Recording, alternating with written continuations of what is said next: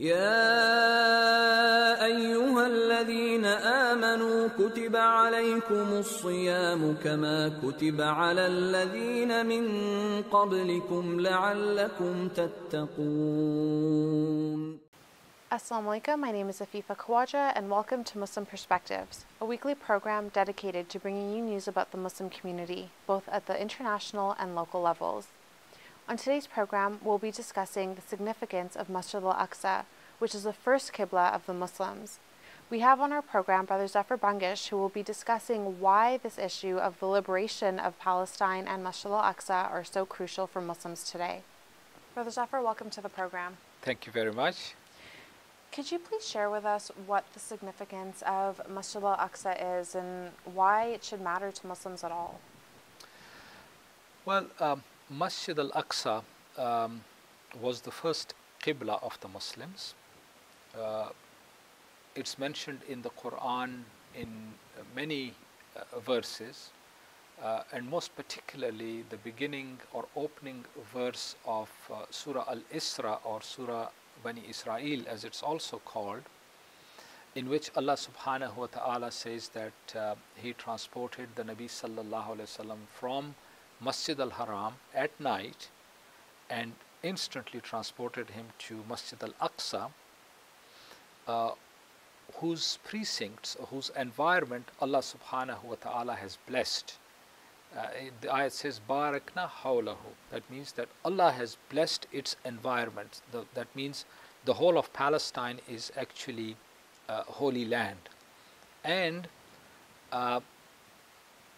when the Nabi sallallahu alayhi wasallam was brought to Masjid al-Aqsa, over there Allah subhanahu wa ta'ala had assembled all of the previous prophets, every one of them, starting from Adam alayhi salam up to Isa alayhi salam, a total of about 124,000 prophets according to a hadith of the Nabi sallallahu alayhi wasallam. And the Nabi sallallahu alayhi wasallam led them in prayers.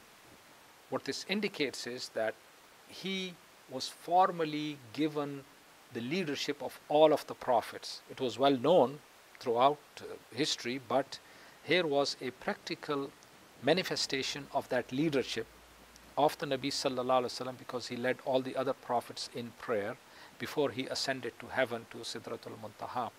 So Masjid al-Aqsa, because it was the first Qibla of the Muslims. Number two, that's the place where the Nabi sallallahu alaihi wasallam led all of the other Anbiya in prayers and therefore got the leadership of the Anbiya. That's where he went on his Miraj from. And the fact that Muslims are the only ones that are the true custodians of Masjid al-Aqsa and of all the holy places of the other faith communities. Because as Muslims, no matter how vilified we may be, but we can challenge anybody to show us or tell us whether throughout history we have indulged in the kind of vandalism and destruction of other people's religious places as many people of other faiths have done so in contemporary history. How they have desecrated, they have blown up mosques and they have killed innocent Muslims. Muslims don't do things like that. Of course, there are people totally, outside the teachings of Islam who do things like that, but the overwhelming majority of Muslims condemn them.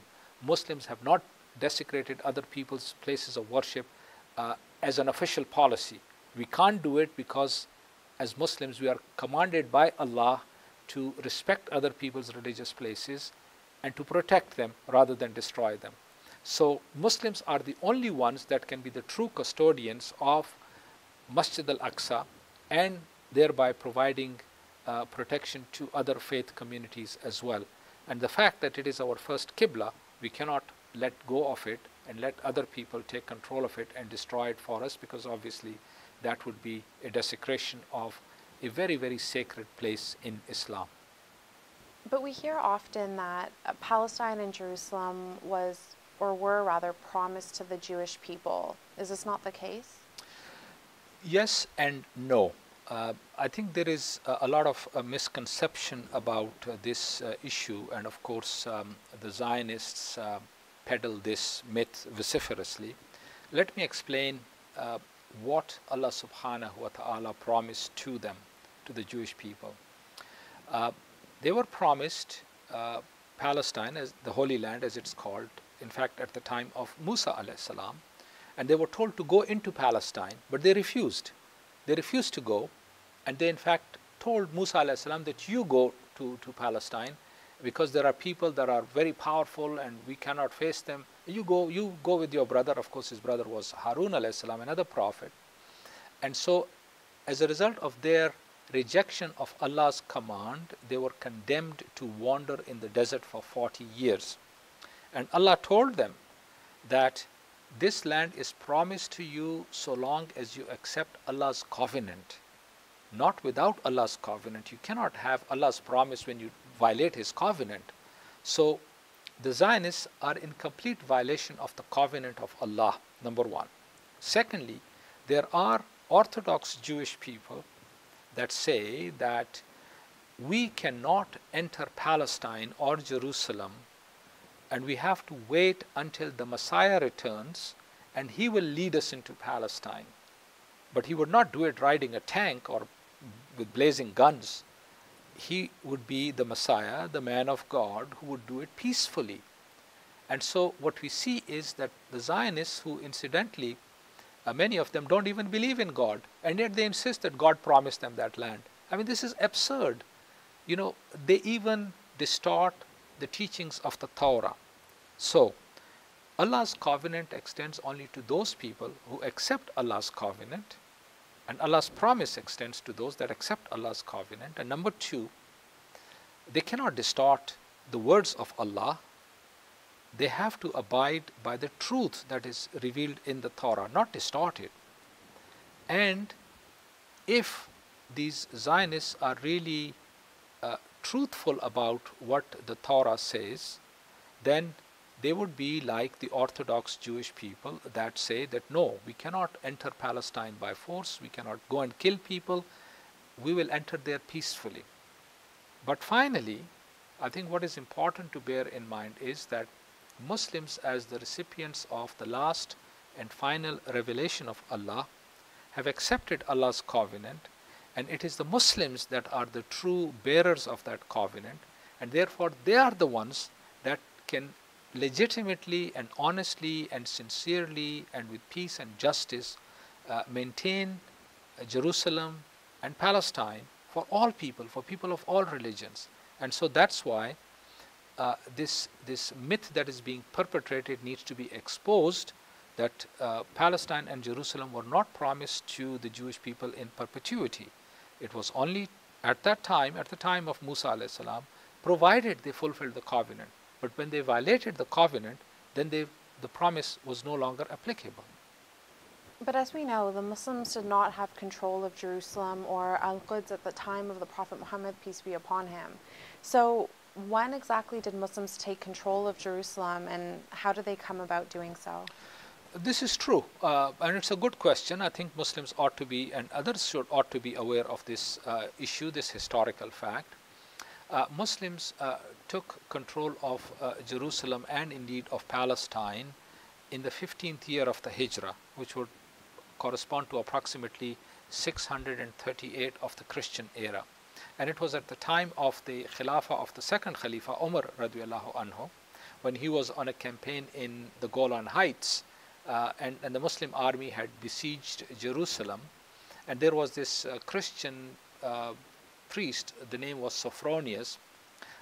When the Muslims had besieged the city of Jerusalem, he insisted that he was going to hand over the keys of Jerusalem to the leader of the Muslims.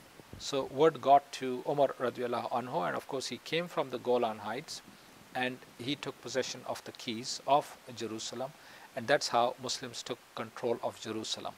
And from that time onwards, Jerusalem and Palestine had been under Muslim control. Of course, there were a few interruptions, breaks, that others were in control, but essentially Muslims had control of Jerusalem and Palestine from the time of Umar radiallahu anhu. And I want to emphasize that when Muslims were in control, they respected the religious traditions of the Jewish people as well as the Christian people. Their places of worship were never destroyed.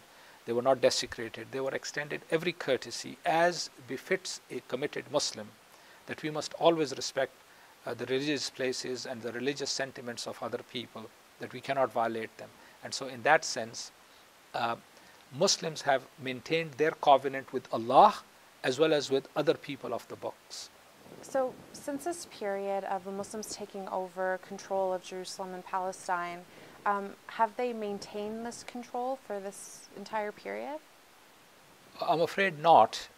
Although in the first period when the Muslims lost control, it was as a result of the Crusades, and Muslims had been administering Palestine as well as Jerusalem in particular in a very fair manner. In fact, when the Muslims first arrived in Jerusalem in the year 638 of the Christian era, one of the conditions that the Christian patriarch Sophronius had said he wanted within the agreement before handing over the keys of Jerusalem to the leader of the Muslims, Umar ibn al-Khattab radiyallahu anhu, the second Khalifa of the Muslims, Sophronius had stipulated that Jews would not be allowed to enter Jerusalem. And yet the Muslims never accepted that condition. They said, no, we are not going to keep the Jewish people out. They have religious places over here, and we as the last bearers of Allah's message would like to respect them and their religious sentiments, and that we would allow them to come into Jerusalem. So from the first time that the Muslims took possession of Jerusalem and Palestine in 638 until the year 1099, so we are talking about approximately 450 years, or a little more, 460 years, that Muslims were in possession of Palestine and Jerusalem. Muslims maintained very cordial relations with the Jewish people, with the Christians, with others. They just didn't discriminate against anybody. They respected them. They provided them their religious freedoms. They could worship at will without any restrictions from the Muslims. And so when the Crusaders came, and the Crusaders, of course, it's a very, very tragic episode in Muslim-Christian relations, because the Crusaders did really terrible things when they came to Palestine and particularly to Jerusalem. So the Crusaders, basically their control of Jerusalem lasted from the year 1099 to 1187, which is a total of 88 years. So it was during that period that Muslims lost control of Jerusalem and Palestine for the first time, but then in 1188 or 1187, the Muslims regained control and took possession of Palestine and Jerusalem again. How and why did the Crusades come about? I think it's a very good question, and something that Muslims as well as others should understand this properly. You see, in the year 1095 of the Christian era, Europe was completely in turmoil. There were a number of European princes that were fighting each other. They were like the warring tribes in the Middle East today, these Bedouin tribes that are fighting each other and messing around. So this was the case in Europe about, just under 1,000 years ago, or 950 years ago. And of course, at that time, the Catholic Church was dominant, and the Pope was at his wits' end. He couldn't figure out how he was going to overcome this problem that these Christian princes were fighting each other and dissipating their energies. So he came upon a novel idea, and that was that he delivered a sermon which is referred to as the Sermon of Clermont, in which he alleged that Christians were being persecuted in Palestine by the heathens, and of course the heathens he was referring to as Muslims. So, and it was a complete lie, just like in 2002 and 3, George Bush had lied that Iraq had weapons of mass destruction. The same lie repeated 950 years ago by the Pope Urban II.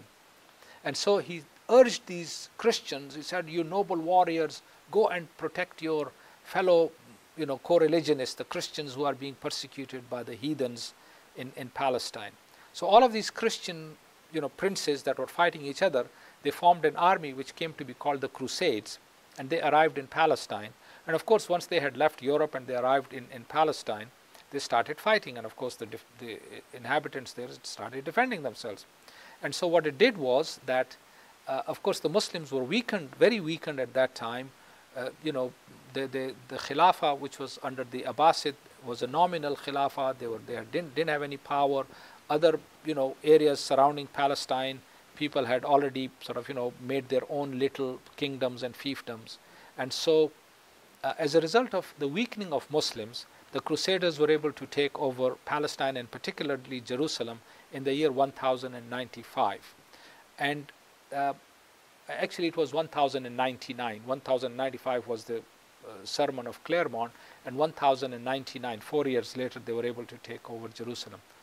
Even European historians have admitted that the Crusaders perpetrated a bloodbath in Jerusalem. They massacred virtually every inhabitant, whether they were Muslims, and of course there were Jews as well living in Palestine and in Jerusalem, or Christians. In fact, the Orthodox Christians lived very happily with the Muslims. In fact, the Holy Sepulchre, the most famous church in Bethlehem, just outside Jerusalem, was fully protected by the Muslims. And this is the church where the Christians believe that the original cross on which Isa alayhi salam was crucified is placed. And so when the Crusaders arrived, and they thought, of course, these Christians would join them, but the Christians didn't. They said, why have you come here? We live peacefully with our Muslim and Jewish neighbors. Why have you people come here? So the Crusaders even massacred the Christians in Jerusalem. Okay, so that's how violent and cruel they were.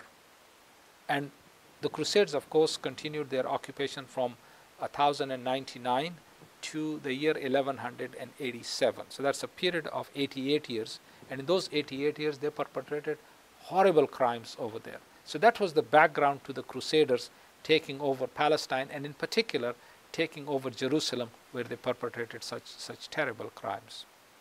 So how did Muslims then reclaim Masjid al-Aqsa in Palestine after this extended period? You see, when Muslims lost Palestine to the Crusaders, unfortunately at that time the Muslim world was in turmoil. The rulers surrounding Palestine were all corrupt. They were cowards. In fact, exactly like it is today, the rulers surrounding Palestine are all cowards.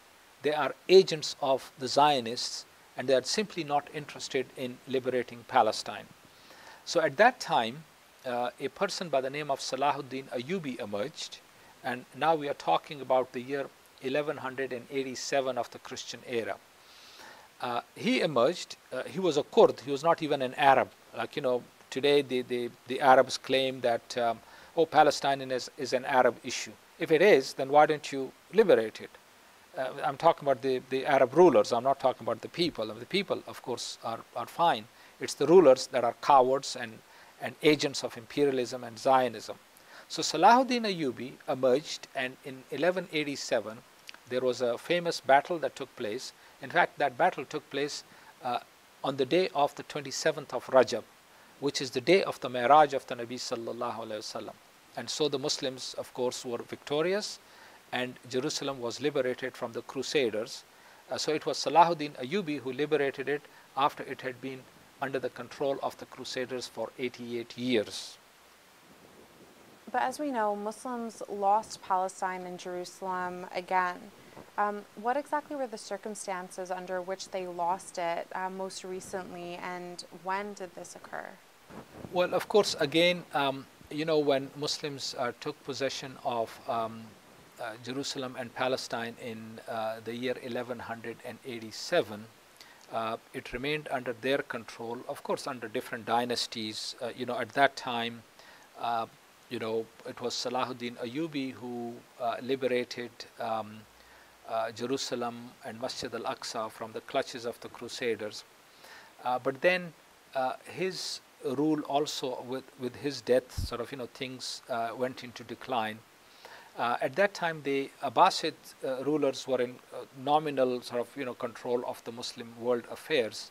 But when their dynasty was abolished or destroyed in 1258 of the Christian era, which would be about 70 years after the liberation of Jerusalem and Palestine from the Crusaders, then other dynasties emerged. Ultimately, the Turks took control.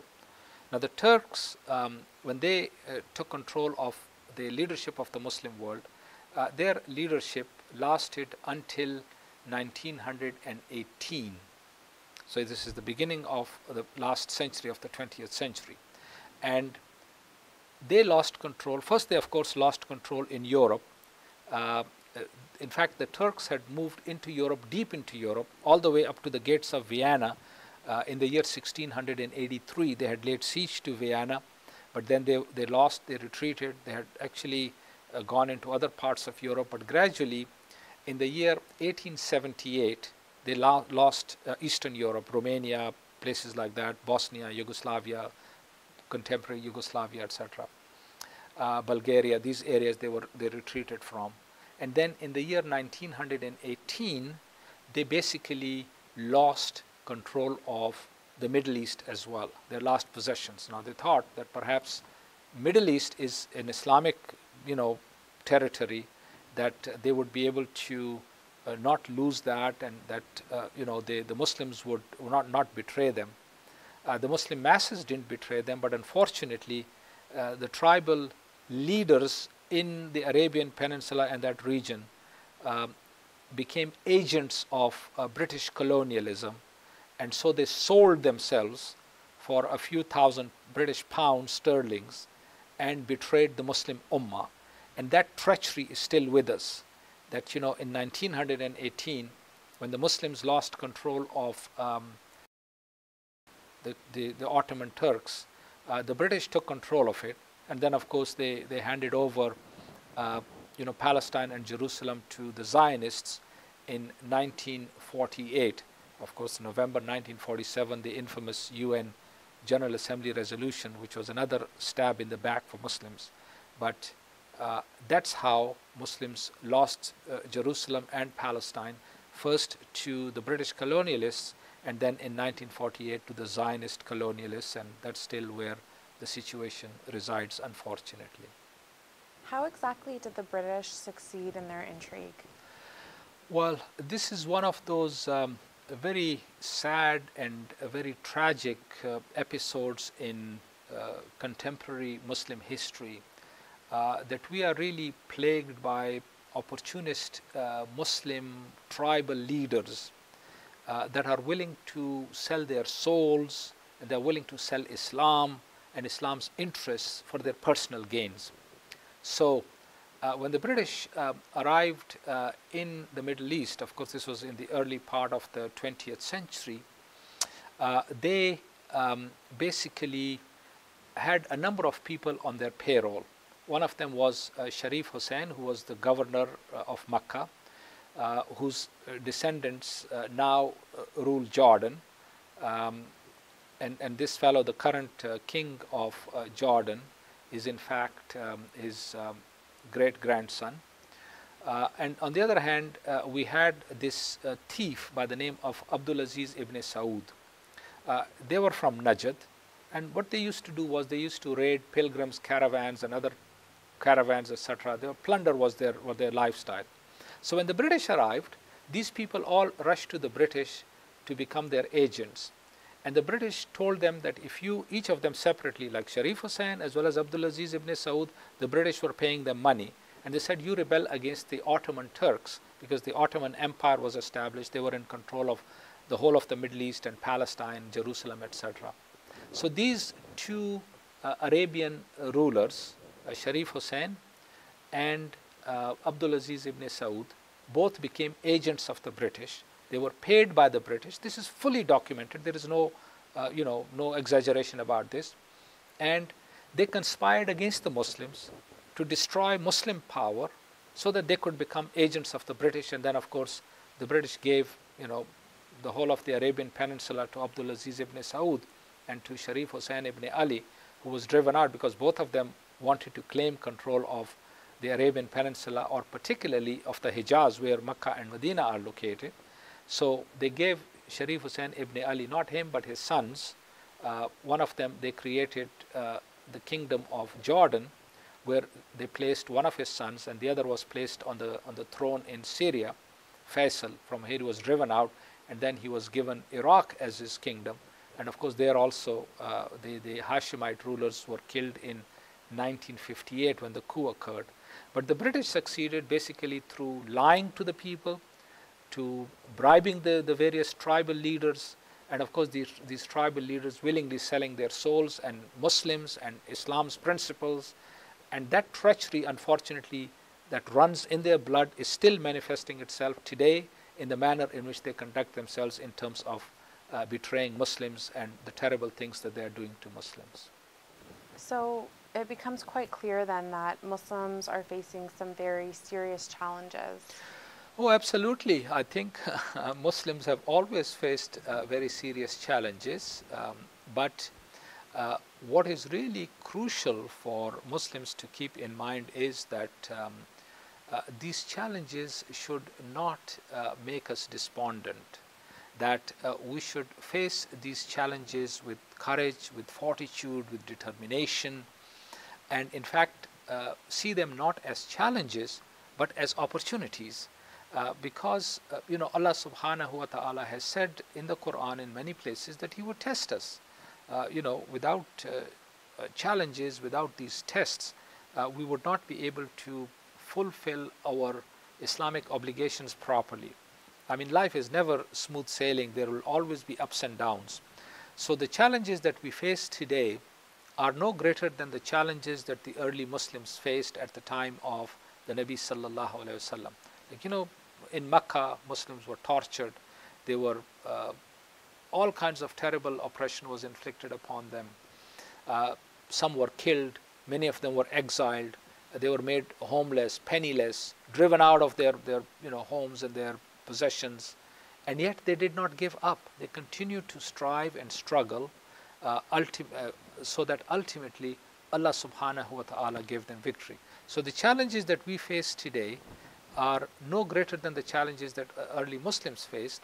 What we really need to do is to elevate our level of Iman to the same level that the early Muslims had, or at least strive towards it, so that then Allah's help would be forthcoming, and inshallah we will gain victory.